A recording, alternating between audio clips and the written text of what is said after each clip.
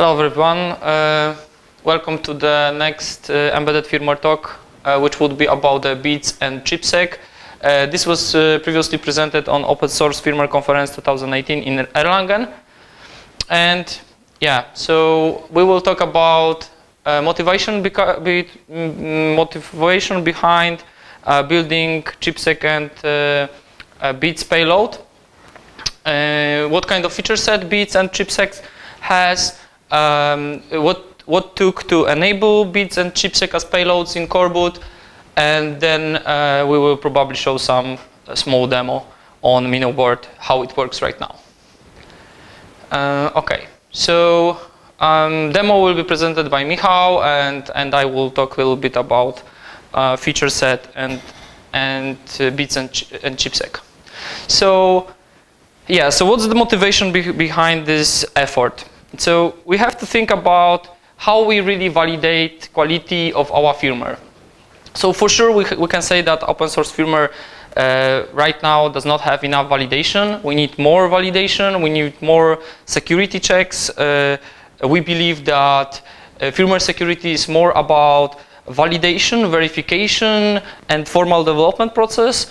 And of course, CHIPSEC project and its effort behind those configuration checks and behind those like platform verification is great stuff, because it gives opportunity to OEMs to just quickly verify if the platform is correctly configured.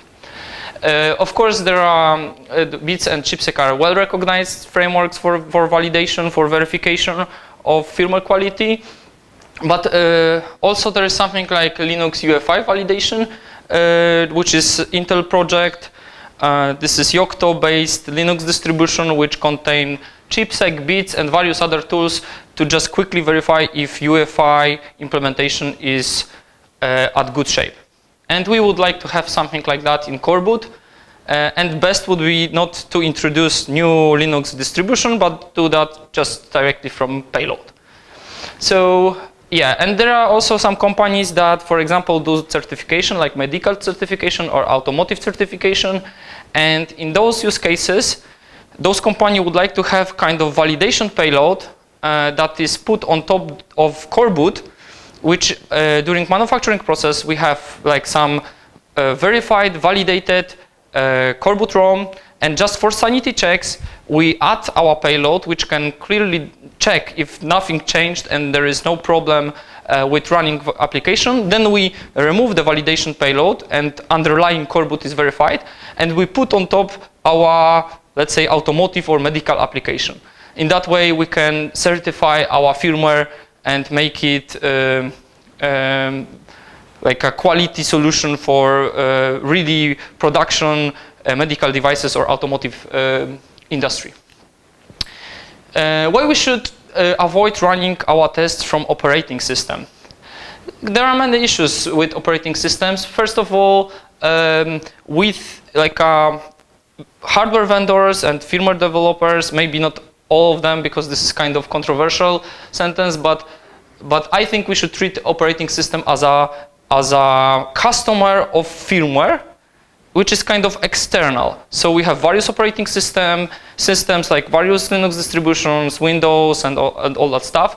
And we should treat that everything that those operating systems needs to run correctly, firmware should deploy and prepare the platform to be used. And unfortunately, firmware is treated by hardware vendors and whole industry as a part of hardware. So you're buying hardware, you expect firmware is integrated and works kind of like it works, and you can do with the hardware whatever you want. Install your favorite operating system. And the problem with OS is that it can introduce additional point of failures. For example, can modify ACPI tables, can modify other tables that are exposed by firmware. And if we do the validation in operating system, we don't really know if this is the fault of the firmware or this is the fault of Linux or any other operating system. So because of that, we want to eliminate operating system from validation process and do the validation clearly on our firmware. And in following presentation, we would like to share our experience with enabling BITS and CHIPSEC as validation components clearly on top of coreboot, running directly from SpyFlash, and this would be done on MinnowBoard Turbot platform. Okay, so what we should test? Truly, we should test everything that firmware may expose. So those are typically some tables, like clearly first what we have in mind is ACPI, but there is also SMBIOS, which can cause some problems if incorrectly, let's say if it's incorrectly present platform name, for example. So drivers are not loaded in correct way for given platform. Multiprocessor tables, which also expose some information for, let's say for some RTOSes, it is important to have correct multiprocessor table exposed. This is kind of PIR table is kind of old stuff, so it's like dying technology, but still some legacy systems require those table to require that this table is exposed. In UEFI-based systems, runtime and boot services are exposed by firmware, and those can be source of security problems, or those can be source of some features that we should verify if work correctly. Yeah, and probably there are other structures. There are some configuration things which we want to check, like if we have our SPI protected, if we have correctly configured SMRAM protection, and various configuration things that really in production environment we don't want to have. And there are also other things, like we can, for example, check if our microcode which was loaded fixed the Spectre issue, or we can check if some kind of dangerous features are exposed, like USB DCI, which was proven to give JTAG level access to the system. ME, PSP, which are like a kind of security components, but can also lead to some problems with quality of firmware and with stability of the platform. Okay, so what's BITS? BITS is it's abbreviation for a BIOS implementation test suite, and truly it is just modified grep plus Python scripts, like a huge set of Python scripts. And that's really neat idea that we have Python inside the grep, because we're just running the bootloader and we can write Python scripts and use all the libraries from Python. So that's a great thing. And BITS integrate couple things. First, it validates ACPI, system management range registers, which define what kind of access we have to system management memory. It can test latency of system management interrupts. It can verify multiprocessor table. It can check various MSRs. And typically it is used from USB, so you're building bits, you're getting ISO, you're flashing this ISO to USB stick, and you're just plugging this into your PC, and you have bits running during the boot if you're booting from that USB. And those results of those tests, because it's happened quite fast, can be stored on this USB, and you can analyze quality of what's going on with the platform and how good is firmware. So it also, you can choose also some entries from grep if you want to select some specific test.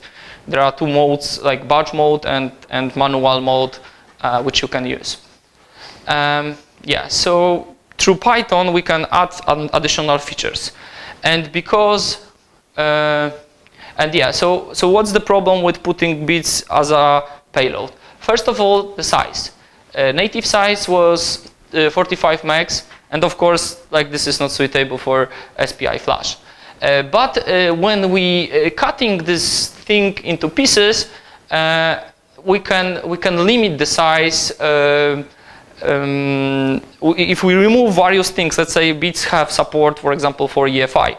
So if we remove EFI support, then we significantly decrease the size of bits.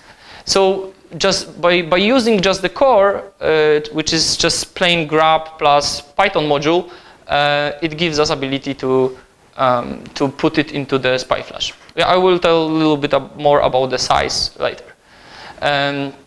Unfortunately, development environment is not exactly user-friendly or developer-friendly, and each modification truly requires reflashing SPI flash, which is kind of time-consuming and problematic. But there can be some solution for that because we have Python. We may have networking stack initialized, and using various features which are inside grep, we may think about using network boot to deploy the scripts that we're developing remotely. And of course, we can type live in Python, so we're just running Python interpreter and just typing live for testing some things in the system. Yeah, so key problems with BITS, it's like last release was 2016, and tools are already outdated. Expectations of grep and various BITS components are that you're using old libraries and compiler, and because of that we just used a Docker container which is with old distro and old compiler just to make it work. Yeah, so CHIPSEC. CHIPSEC is a security assessment framework written in Python. And what it can do is checking SPI for correct configuration. If correct write protection is configured, it can check SMM and various other like SMM cache positioning and various other SMM related vulnerabilities. This framework was designed in a way that you're writing test for given vulnerability, yeah, and then you checking if the system is vulnerable or it's fixed. So it can verify integrity of flash descriptor for Intel platforms, check various things like MSRs, check protection for system management range register. Also, there are various other things like IOMMU, TPM related stuff, and much more. And of course, it's extremely extensible. It's written in Python. It's very modular. And as we talk on open source firmware conference with CHIPSEC maintainers, they're planning to add even more. They're planning to port to have various vendors, not only Intel. They're planning to port stuff to MicroPython. So that's good things that we will see soon from CHIPSEC. Okay, so how it was with enabling BITS as a payload. Yeah, so first of all, we decide that we will not use exactly the same grep as in BITS, but we will utilize the infrastructure for building grep in coreboot. Because it already fixed some problems, it already works, and we just had to add couple things from BITS. So first of all was this grep string cut function. Disable some support for floating points arithmetics, which makes things much smaller, and some small fixes to printf argument parsing. That was all that we really need from BITS. And then there was a port of Python support from the BITS grep to our grep in coreboot. Yeah.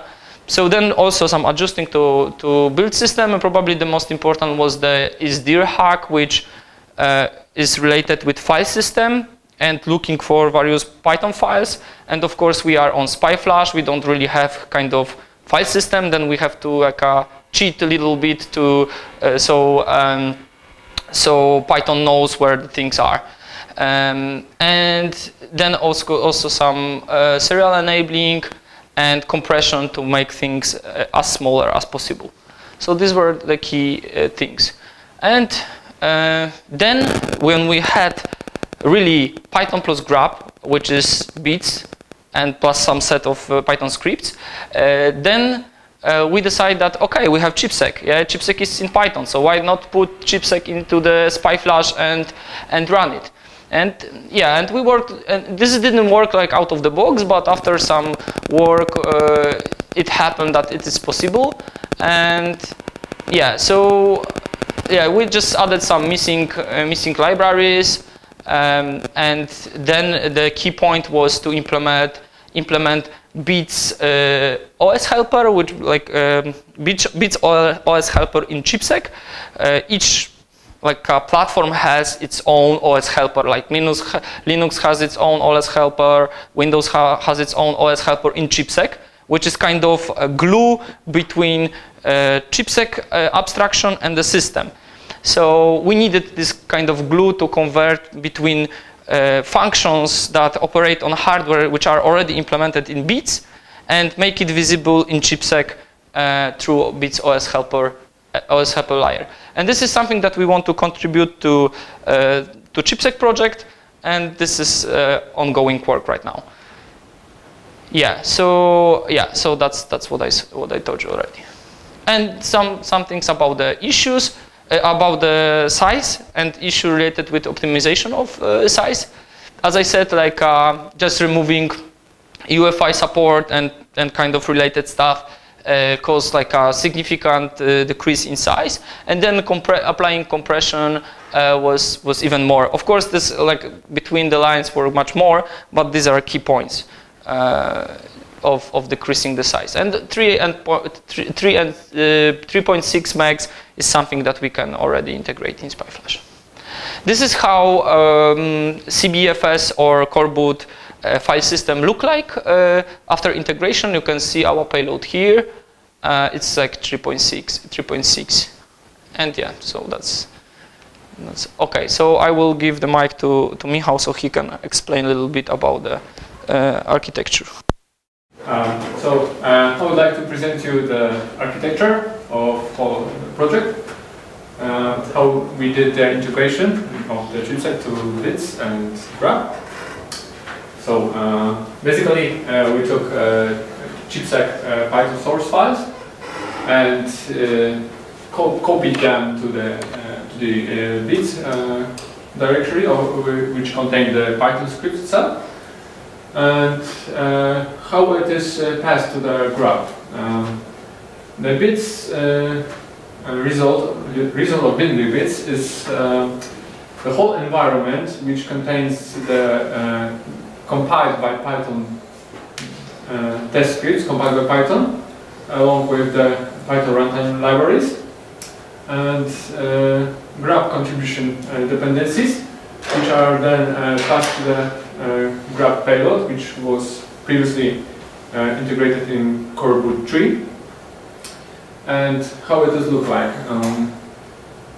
The whole BITS environment is embedded into so-called mem disk, which is equivalent of boot partition, which would be normally seen, for example, on a SATA disk drive or USB drive. So it's kind of emulates the boot directory of the target boot disk. And it contains the boot configuration, which is a normal graph config, which is generated from BITS, and the Python module built from the Python runtime libraries from BITS and the precompiled Python scripts. And also there are some dependencies, like I said. They are ACPI component architecture or libFFI, libFWM, if I'm not mistaken. And that is everything compiled into one payload and passed to the coreboot firmware image. Now, some demo time.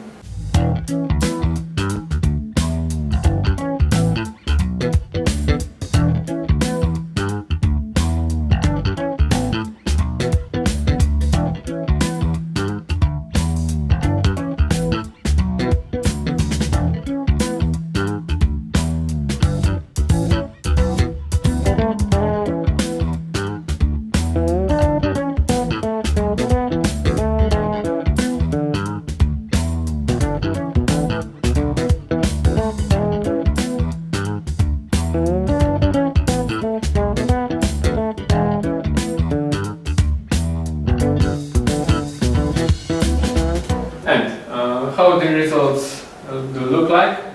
I decided to paste the summary here for better comparison. So for the Bay-Trail platform, which is the microarchitecture of the processor on MinnowBoard Turbot, there was 17 modules in total, which only 4 passed.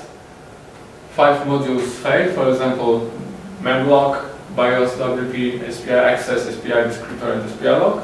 And some modules are reported as not implemented because they are not supported on this SoC. So the newer SoCs probably will support more modules, and the time elapsed was 2.7 seconds, so it's kind of impressive. Summary. The bare metal MicroPython support is kind of important from the firmware perspective, because, like Phil said, we would like to avoid the validation in the OS level.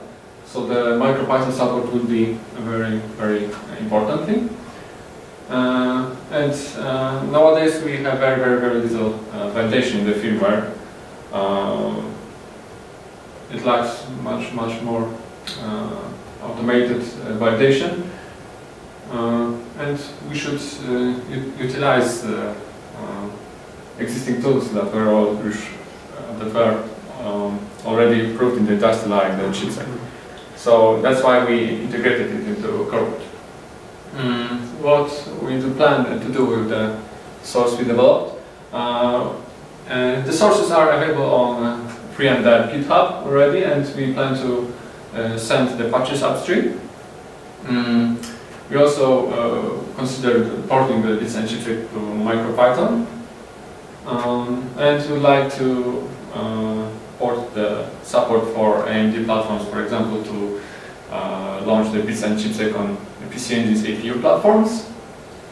And yeah, the code is still in some kind of dirty state, so we will have to fix many, many bugs and misconfigurations.